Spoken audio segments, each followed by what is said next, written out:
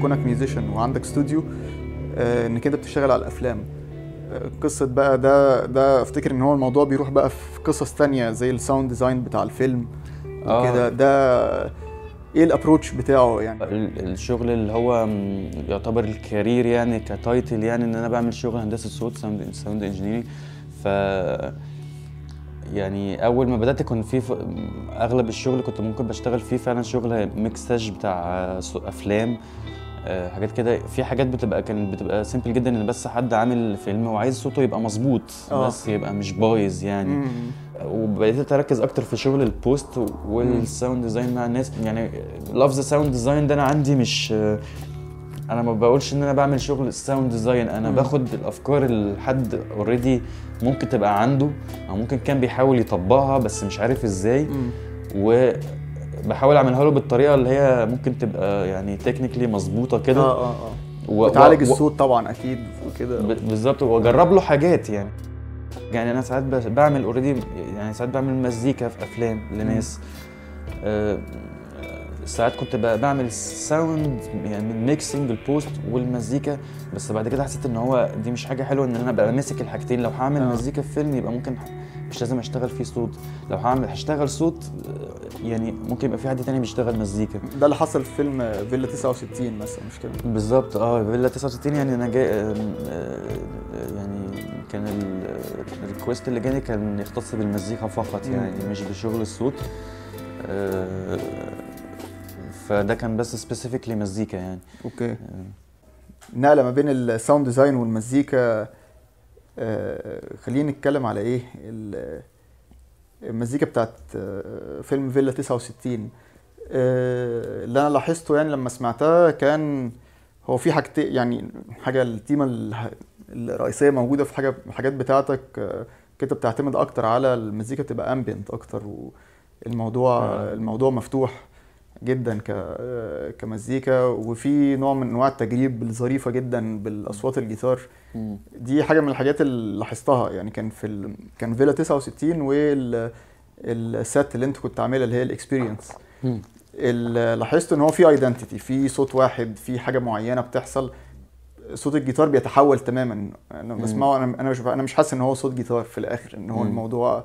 وده برضه اللي بحاول اعمله في المزيكا بتاعتي. فبتلجأ لايه علشان تطلع الاصوات دي يعني عامه؟ هي الفكره نفسها اساسا في الاول كان فعلا ان انا بحاول اطبق اللي انت قلت عليه ده. انا يعني حابب ان انا بقى بلعب جيتار، بس حابب برضه ان انا اعمل اصوات ممكن تكون يعني عشان ما ازهقش انا شخصيا يعني. بس اللي خلاني ان انا ابدا يعني احاول اجرب في حته الامبيانت دي، انا برضو كنت شويه بعمل مزيكا لوحدي يعني، مش ممكن ما كنت ما بلعبش مع ناس كتير قوي. فكنت حابب ان انا اجرب يعني لو انا هلعب جيتار بابروتش ان انا في الاخر ممكن تبقى حاجه لايف تماما يعني. اغلب الحاجات اللي متسجله هي فكرتها في الاخر ان هي تعتبر لايف تيك بشكل ما. ممكن اكون ما بعملش اوفر دابنج كتير وحاجات كده. فلو انا عايز اعمل كده وابقى عامل لايرز ومالي الصوت بشكل ما، ممكن اعمل كده ازاي؟ ده اللي خلاني يعني اتجه لحته ان انا اجيب لوبرز وجيتار بيدلز وافكس وحاجات كده اغير بيها صوت الجيتار واعمل وتبني لايرز تانية في غير بالظبط، وابني لايرز مختلفه. وده خلى الموضوع يعني طبعا يبقى يروح في حته الامبيانت دي شويه. انا مش بحاول يعني اعمل يعني العب في جنر معين يعني. اكيد فكره اصلا اللي هو الارتباط بجار معين ده انا شايفه ان هي فكره عقيمه جدا وانتهت. يعني حتى مؤخرا افتكر خلاص بقى يعني الحاجات كلها بقت بتوفرلاب جدا، فصعب تقول ان انت بتلعب كذا او كذا.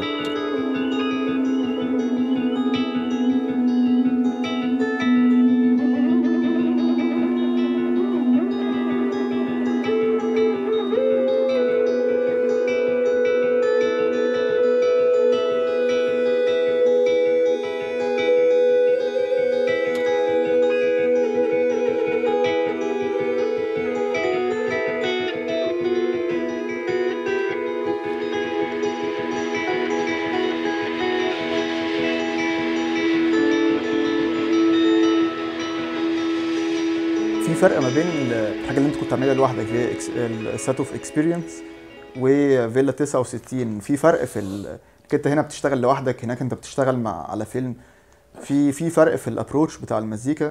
لما تبقى عامل حاجة لشغل معين ممكن غير لما تكون عامل انت مزيكتك ليك او المزيكا اللي انت مألفها وممكن تبقى طالعة بساوند او بشكل معين، غير لو بعمل حاجة لصورة مثلا. بالظبط اكيد. هو انا ممكن المزيكا بعملها اوريدي يعني فيها فراغات وفيها سبيسز، وده اللي خلاني من الاول يعني ابقى ممكن اكون بشتغل مع فيلم ميكرز كتير ان هم السبيسز في المزيكا بتبقى حلوه مع الصوره ممكن او مع الفيجوالز يعني بشكل عام. بس حسب برضو نوعيه العمل ايه بتفرق. انا كنت عارف ان العمل ده في الاخر برضو ممكن يكون محتاج حاجه اكسسبل شويه، مش محتاج حاجه تبقى ممكن لو حد بيسمعها اول مره مش هيقدر يهضمها قوي يعني. فاهم. الريكوست الوحيد اللي في الموضوع كان ان كنت عامل تراك بيزد في الاكسبيرينسز، كان بيزد اساسا على تراك قديم لسيد مكاوي. لان انا كنت اساسا عامل الاغنيه دي يعني في فيلم برضو الفيلم ميكر في اسكندريه اسلام كمال. فلما طلب مني اعمل مزيكة الفيلم كان في اتجاه يعني ان انا ممكن نحاول ناخد حاجة بالشكل ده يعني تشتغل على تيمة معينة بالظبط. يعني هو ده اللي حصل، ان احنا خدنا تيمة لاغنية عبد الوهاب اللي هي في الفيلم بتشتغل في اول الفيلم خالص في راديو. فبقت دي تيمة الفيلم ان احنا ممكن نشتق مزيكا منها. انا بحب اعمل كده، حاجة ممتعة جدا بالنسبة لي. لما لقيت لو تراك حلو وعرفت انا اطلع منه حاجة بروح يعني في الموضوع جدا. وكان في البيبي بيس ده كله على تيمة اغنية عبد الوهاب، كان اجمل يوم. وطبعا يعني انا بطلع بره شويه يعني وبرجع تاني بطلع بره. بيبقى فيها زي ما بيقولوا فاريشنز او تنويعات يعني. بالظبط. بالظبط. ودي كانت كويسه جدا مع الناس يعني، كانت كويسه مع ايتن امين مخرجة الفيلم وماشي مع مود الفيلم كمان. وطالعه ممكن تبقى سهله شويه للودن يعني، اكسسبل سنه اكتر من حاجات تانية ممكن اكون بعملها انا لوحدي يعني. اكيد. انت بتفضل انك انت تشتغل تكمل او في شغلك تبقى سولو ارتست، ولا انك انت تشتغل كجزء من باند او كده؟ انا ما عنديش مشكله مع الحاجتين. هو يعني انا ما اخدتش قرار معين ان اعمل كذا او اعمل كذا. انا بكمبوز حاجات، ببقى مادام كومبوزت حاجه وعجباني بحاول اسجلها.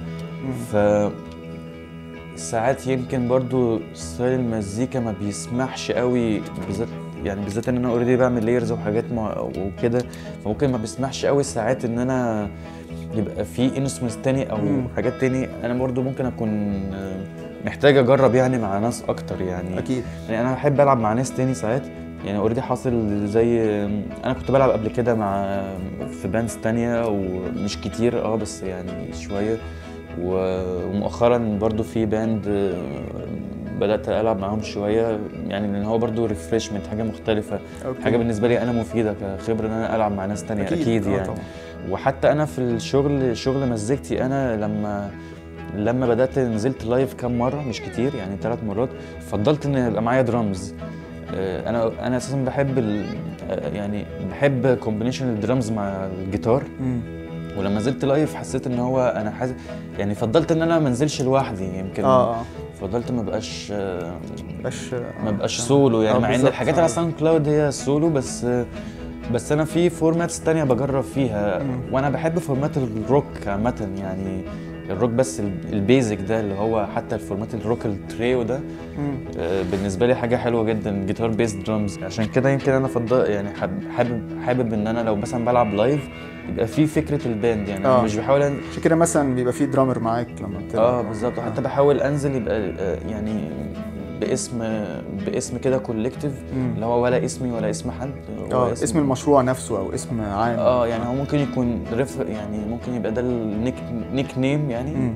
بس هو انا بحاول ابقى فورم الباند ده كويس بالنسبه لي، مش وحش. مش معناه ان انا ممكن ما العبش لوحدي. افتكر يعني ممكن برضو لو في ايفنتس معينه، لو حاجه يعني صغيره ممكن ابرفورم سولو يعني.